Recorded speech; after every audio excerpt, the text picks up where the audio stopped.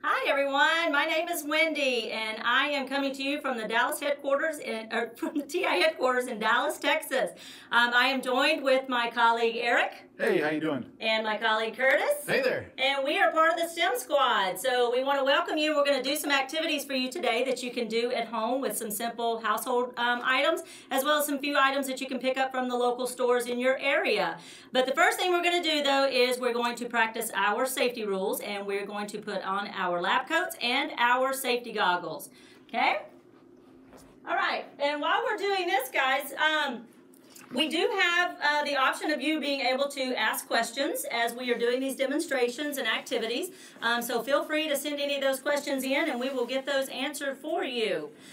We have a range of activities that we're going to be doing for you today. As I mentioned, a lot of them will just be household items. Some of them will also include TI technology as well. So we will get started, and we've got several to go through. So the first one we're going to do, my colleague Eric is going to do for you. Okay. Hey, yeah, thanks, Wendy. This one's a lot of fun, guys. This one involves, all you need are a couple aluminum cans, soda cans, or the energy drink cans work great. And you can see we have those here, and I've got a hot plate, and I have an ice bath, just in a pan with some ice water. And what we're going to do is I've been heating these cans up, and what's happening is the water inside the can, which you only need about, maybe about a ½ inch or so in the bottom of the can. That's getting heated up, all the air inside the can's heated up, and what I'm going to do is take these tongs, I'm going to grab the can very carefully, very safely, I'm going to invert the can into the water. So what this does is it closes off the mouth of the can so no air can get in or out, and let's see what happens when I do this. So I've got the can right here, it's all heated up, and here we go. And nothing happened, all right, because I don't know what happened. All right, so let's try it with this one here. That's science, though. Yeah, that's science, and everything works. We have to do a couple experiments. There we go. That one worked just beautifully. That's why you always have two. And so what's going on here is that the water inside the can heated everything up, all the air inside the can. When I inverted it, no new air could get into the can, and the air that was trapped inside the can cooled off rapidly. That air, when air cools off rapidly, it condenses. Therefore, the air pressure outside the can versus inside the can was much larger. So that air pressure outside the can crushes the can immediately, and you saw that there with this can here. So that's the crushing can demo. It's a lot of fun. You can also do this with gallon-size cans that you can find in the paint department at any local hardware store at a bigger scale. So that's a lot of fun. But be safe, be careful, make sure an adult's helping you with this if you're a child tuning in. All right. Okay, no questions yet from the audience, but I have one though. Do you think that maybe, is it the size of that can maybe being taller than the other? Does that matter or not matter? I know you mentioned we could use larger cans, but would that make a difference or not? No, great question. It certainly shouldn't make a difference. This can should have become crushed. I think what happened was I was on a cool spot of a relatively cool spot of the boiler plate here, and so it didn't heat the air up fast enough. And I may not have turned it quickly enough either. So that kind of happens. But so how fast you turn it actually? Yeah, you got to be quick. You got to be quick. And these tongs are great too. So these rubber coated tongs, just to make sure things are safe, and you get a good grip on the can. It's a good idea to have those as well. Okay. Awesome. Thank you. You're welcome. Okay. Still no questions yet, so let's keep moving. What's our next one going to be, Eric? All right. This one's a lot of fun. A lot of you may have seen this one before, but it's still a lot of fun to try it. So what I have is a hard-boiled egg, and this is a large hard-boiled egg. This works better with small and medium, but the local grocery stores around here, they only sell large and extra large. Everything's bigger in Texas. That's right. That's exactly right. And so I've got a glass dairy bottle here. You can use just about any glass bottle that has an opening just slightly more narrow than the diameter of the egg itself, so you can see that this egg will sit on top of the bottle. Now, what we're going to do here is I need to grab a little bit of paper. Curtis, can you grab me some paper over there? Just a little square of paper. That'll work. Maybe a little bit larger than what you need. Okay, all right. Matches or a lighter are great for this, but again, for students, make sure adults are present and you guys are being safe. You loosely wad up the paper. And what I'm going to do is I'm just going to light the paper, stuff it in the bottle, and then I'm going to put the egg on top, and we'll see what happens. All right, so let's go. Let's try this out here. All right. So I got my paper in there, and you see the egg gets sucked right into the bottle. Okay, so the question is why? Why did that happen? And the reason is because when I put that paper inside the bottle, the paper was on fire, and it heated up the air inside the bottle. The egg was on top, trapping the air that was inside the bottle, and the only air escaping was, and you may have seen it, the egg might have vibrated just a little bit, the hot air leaving the bottle, because it's more pressure inside than outside at that moment. But as soon as that fire goes out, guess what? All the oxygen's consumed, the air pressure inside decreases relative to the air pressure outside.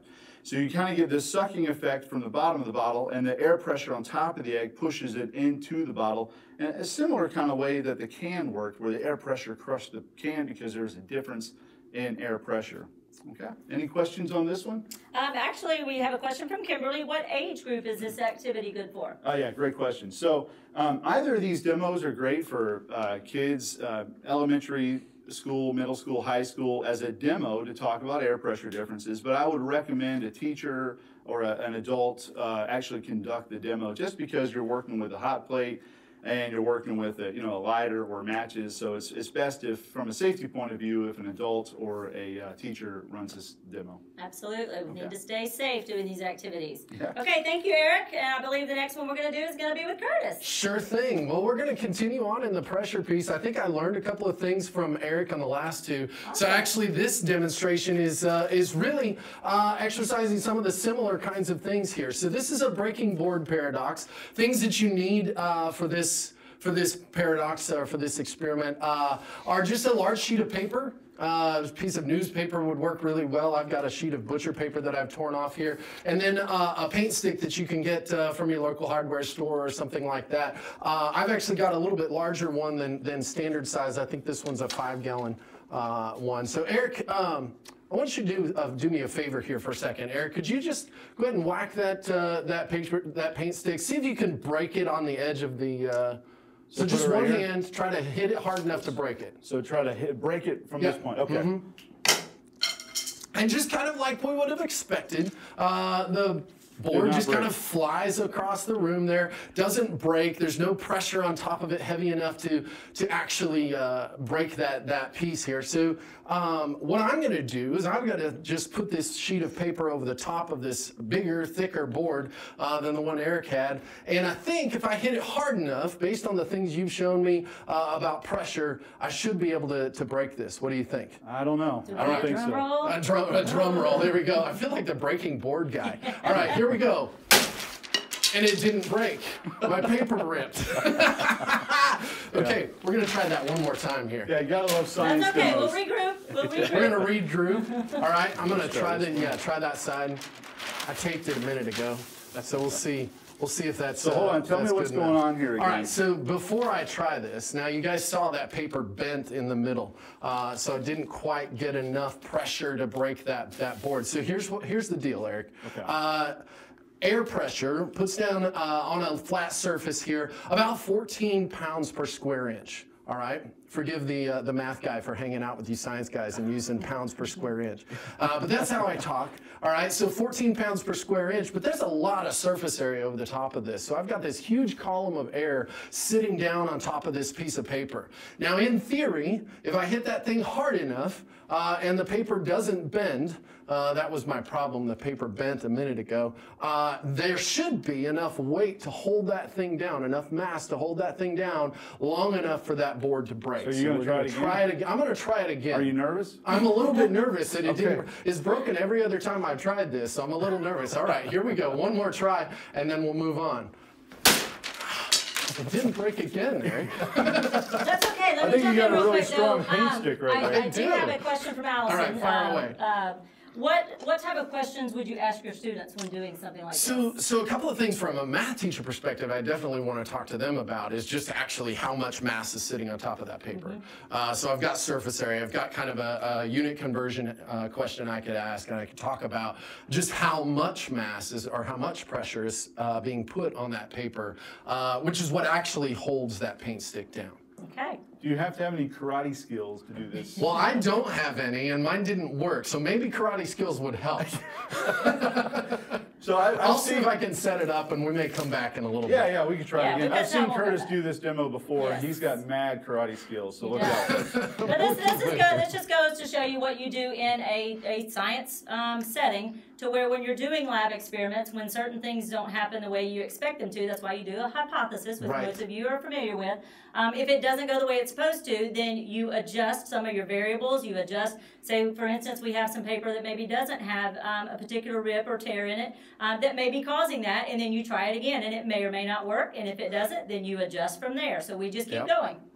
All right. Okay, so we're going to go to the next one. It looks like this one, Eric, has some TI technology in it. Yeah, Wendy, this one's using a unit from a program called Path to STEM Project. So this program was meant for students and teachers that have really never done STEM before. They're not necessarily comfortable doing it, and this is a great way for them to get involved. And this is free on our website. The website's education.ti.com/path2STEM.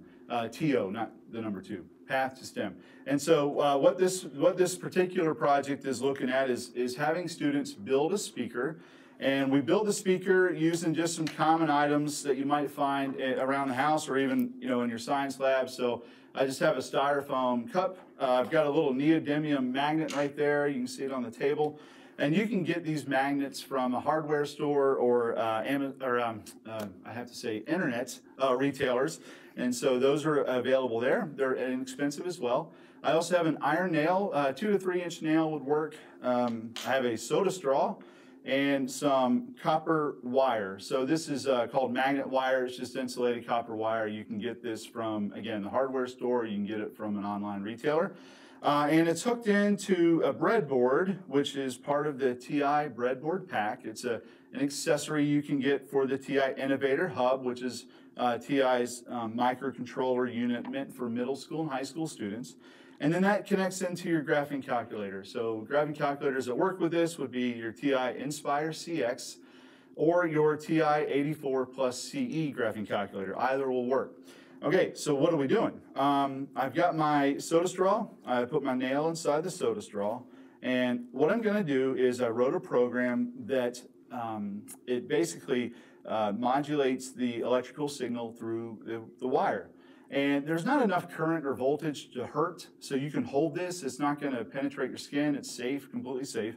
And what this does is it's going to cause the nail to vibrate rapidly. Now, you won't be able to see this through the camera or even with the naked eye, but you'll have evidence that it's happening here in just a second.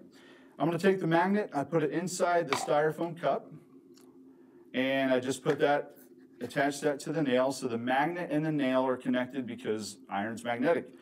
All right, and next what I'm going to do is I'm going to play a little song. You guys tell me if you know the words. Okay, here we go. Holding that up to my microphone.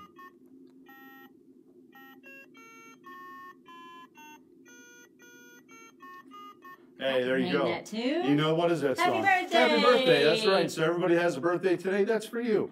All right, so, and Curtis, you too, even though it's not your birthday. All right, you're welcome. Okay, all right. I appreciate that. Yeah, no problem. All right, so. I have a quick question for you. Yes, ma'am. So you said you're programming or coding the song into the calculator. Do I need to have any coding experience to do this? No, that's a great question. So I'm a biology person, no coding experience whatsoever, and I can tell you, once I went through the 10 minutes of code, it's actually pretty simple. The stuff actually starts to make sense. Coding's always been intimidating for me. And so once I went through 10 minutes of code, it became logical. It made sense. And what's great about the programming language that is available on all TI graphing calculators, it's called TI Basic. Been around for a long time. It's simple, but it covers most things you want to do. And so It's got things called for loops and if then else statements, and just the general logic of all coding languages are found in your graphing calculator, and it's a great way to introduce students to coding. That's what's beautiful about TI Basic. Okay, and I also have a question from Allison online. Allison would like to know what particular content area is being taught with this experiment. Great question. Yeah, great question. So in addition to just learning coding and making cool things like a speaker, the content areas you'd be looking at here would be physical science and physics, because we're looking at electromagnetic pulsation. You're changing the polarity of the electromagnetic signal. But then also, just like these previous experiments, we're looking at air. And so, in fact, biology in a way, because what's happening is the diaphragm of this cup is just like a speaker. It's vibrating rapidly. And that vibration of the diaphragm, or the bottom of this cup, causes the air inside the cup to vibrate at the same frequency. And guess what? The air around the cup also vibrates and gets to your ear. Inside your ear is your tympanic membrane, or otherwise known as your eardrum. And that vibration of the eardrum sends a signal to your brain that says, hey, somebody's playing happy birthday. Where's the cake? And so, anyway, this is just a lot of fun, because it covers a lot of science disciplines all in one project. So great question. Thanks for asking that. So could this also be kind of combined with maybe the arts as well, since you're talking about frequencies, which has to deal with notes and music? And yeah, the A in STEAM, right? Okay. So when you take the A and you put it in STEM, you get STEAM. Okay. So absolutely, great point as well. So you can, and you don't have to play happy birthday. A lot of times kids will make their own songs. They'll learn how to do that basic level coding, and then they'll make all kinds of songs. Songs we're not allowed to talk about right now on Facebook Live because they're copyrighted. Okay. All right. I don't see any other questions on here, so we're going to move to the next one then. All right, and I think I'll talk about this one. Eric's going to maybe try to perform the demonstration here. So we're going to stick with air and pressure. We're going to continue. We're going to continue moving along in that way. So I've got a couple of cups here. We've put some cups together. We taped the bottoms of them together. We're just creating a little bit of a cylinder here. And what Eric is doing is he's actually got this rubber band that he's wrapped around these cups here. And just like some of us in middle school when we shot rubber bands, and Eric's shooting things at me as we speak, Eric's going to wrap that around and actually just launch that cup. And what's kind of cool is you guys may be familiar with this, and you may not even know that you're familiar with it, and that is like a curveball, curves, or even bending a soccer ball on a corner kick. Those same kinds of concepts are at play here. What we've got is these cups are going to actually spin with a backspin. So opposite the forward motion that Eric's going to get as he shoots this away from us here. Away from us, right? Yeah, got it. Away from us. Yes. I just want to be clear about that. All right, so he's going to shoot this away from us here, and we'll see what happens. All right, hopefully. Let's see what happens here. Well, I'm glad. All right, so what happened, Curtis? All right, so what happened was the rubber band stuck to the cup here. You want to try that again? Yeah, I do. Okay, I'll keep talking while you do that. I think you're making so me I'll nervous. try to explain. Maybe I'll try to explain this a little bit better. So what we've got happening here, the forward motion is actually creating drag on the cup. So there's air drag, air resistance on this. And so on the top of the cup, because there's backspin, the top of the cup is actually got less resistance than on the bottom of the cup. Okay, so air is actually going to end up moving faster across the top of the cup than on the bottom of the cup. And because we have that difference in velocity, we end up with a difference in pressure. So there's actually a little bit lower pressure on the top side of the cups than on the bottom side of the cups. And that's actually what causes this thing then to lift up. It's called the Magnus effect, right? I want to try again. Try one more time. All right, ready? Come on, Magnus. Hey, all right, perfect. We got that to work this time. Perfect, nice job. All right, so are there any questions about the way that works? It's kind of a cool thing. Not right at the moment for that particular one.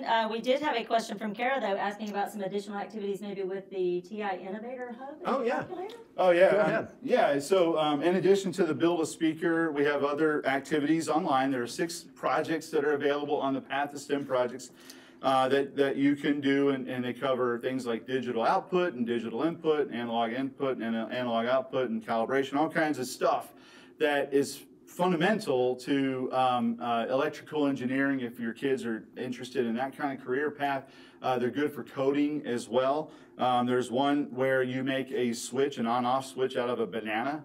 All right, so how cool is that? You want to use not too ripe of a banana because it gets squishy.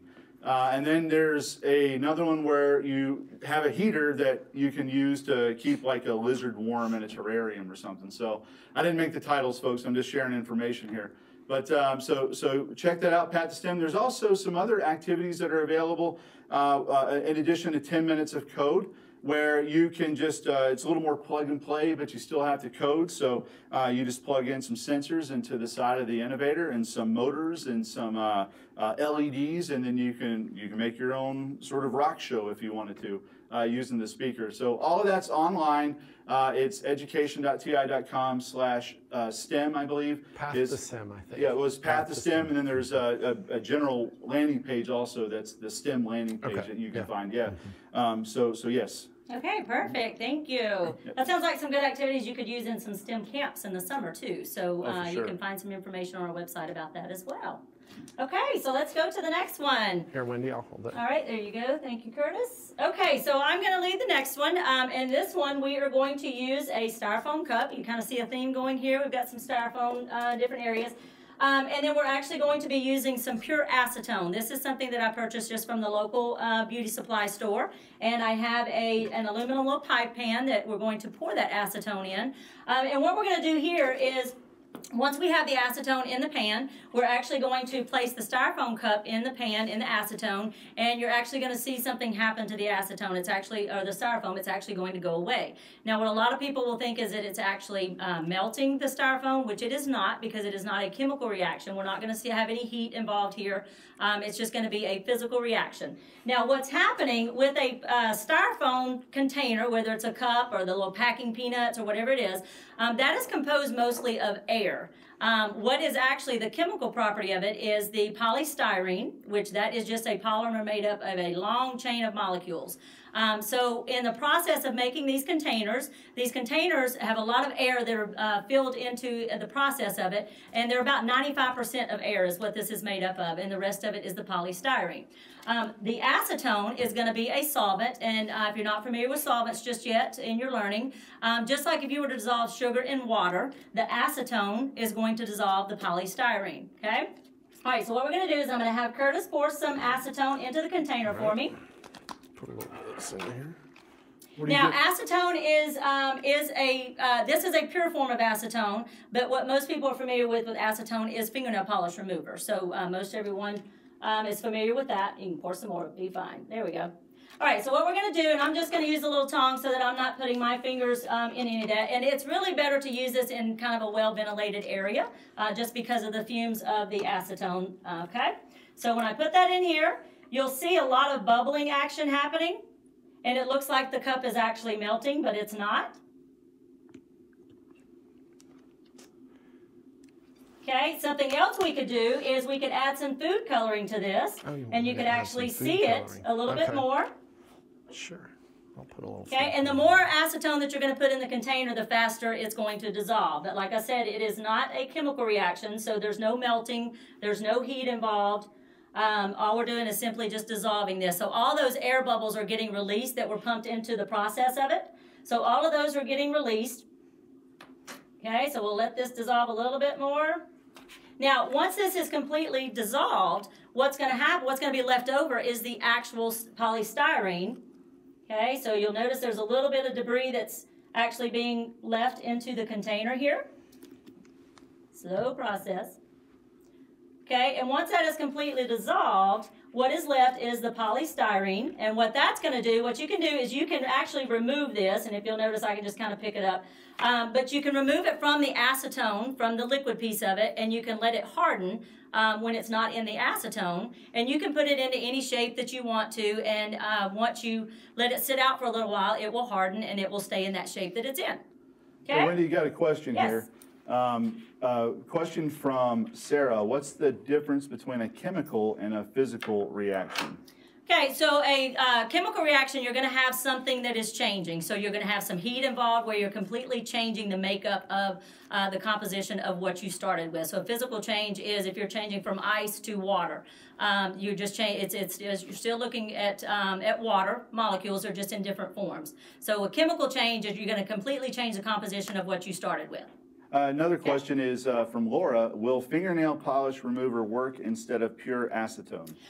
It's not really going to work as well, just because of the makeup of it, and because the pure acetone is a little bit stronger chemical-wise. So you want to make sure that you do use the pure acetone, but you also follow some safety rules and not really have your hands in the acetone. It's not going to burn you or anything like that, because it is used in some different products and stuff. But just the regular fingernail polish is not quite strong enough to dissolve this. It will eventually do it. It's just going to take a long time, not as quickly as it did right there.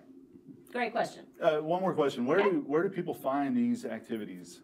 Okay, a lot of the activities we've done so far, you can just find on the internet. You can just Google different things as far as acetone and styrofoam. You can Google egg in a bottle. You can Google crushing can, different things like that. And as Eric mentioned, all of our activities that involve the TI technology, you will find on our website, education.ti.com. And you can use the /STEM or /path to STEM and find all of those activities.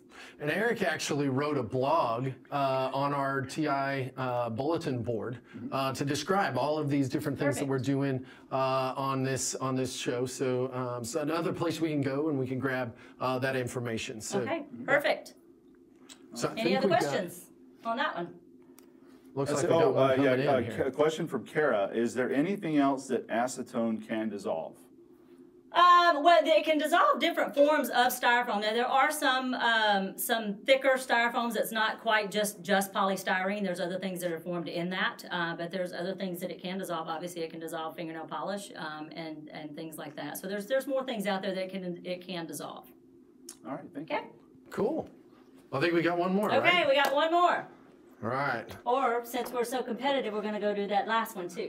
Yeah, we may need to set that one up one more time, right? We'll try it. Sorry, one more question, guys. Okay. Sorry. Question from Jeff. He wanted to know if rubbing alcohol will work as well. It's not going to work as well as the acetone does. The pure acetone is really what you want to use for this particular thing. Okay, thanks. All right.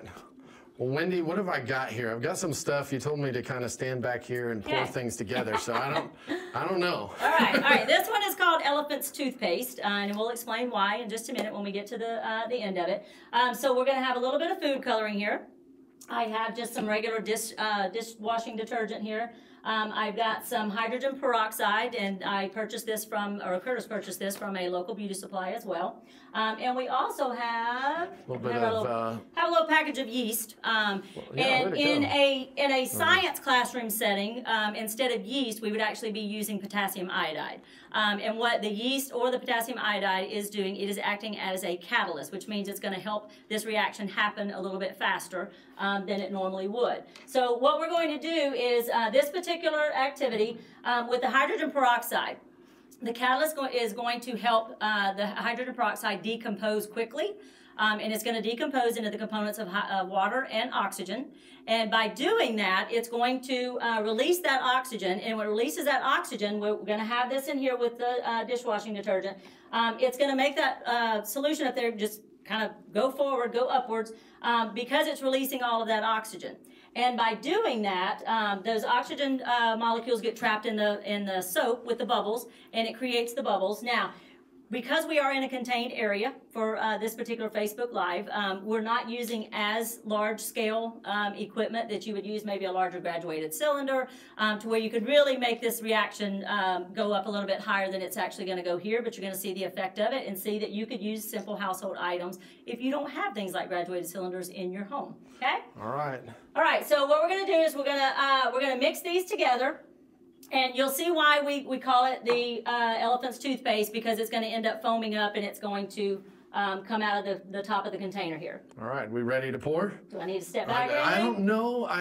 Based on what we talked about earlier, I don't think this is going to be a big explosion reaction here, but let's find out. Try it. Oh! Hey. Lots of bubbles. So that's the oxygen that's getting trapped in there, okay? So Ooh, that's see kind it of where they get steaming the here. idea of the elephant's toothpaste, okay? Because if you had it in a graduated cylinder, which is probably what somebody did it in the first time, in my chemistry class, I used to do it with the potassium iodide in a graduated cylinder, and it comes up and it comes out like you are squeezing a toothpaste container. So, so that's the elephant's toothpaste. Great. Any questions on that, Eric?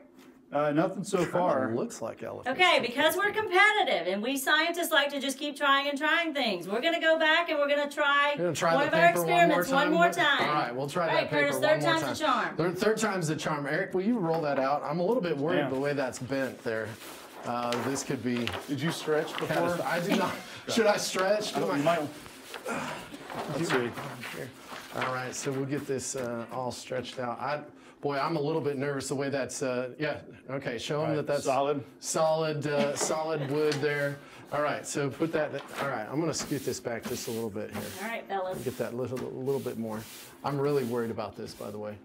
Like This worried paper, about yes. the paper? Yeah, because look at the way that Kind of paper's bowed up. And I it's can't bowed. hold it here because that's cheating. I know, that's cheating. Then it's Eric and not error.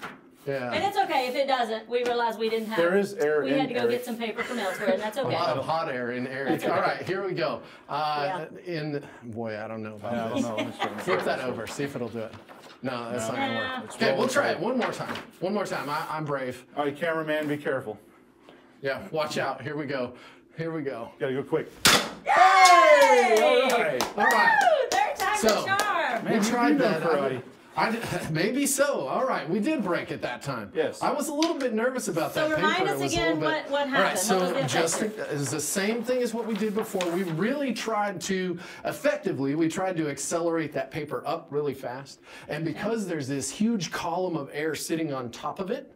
That air weighs an awful lot. I didn't measure how large this is, but 14 pounds per square inch that's sitting on top of that. So that's a lot of weight on top of that. And because we tried to do it so fast, there was an impulse, a lot of energy input into this, and that board couldn't handle it, and it broke instead of lifting up the paper.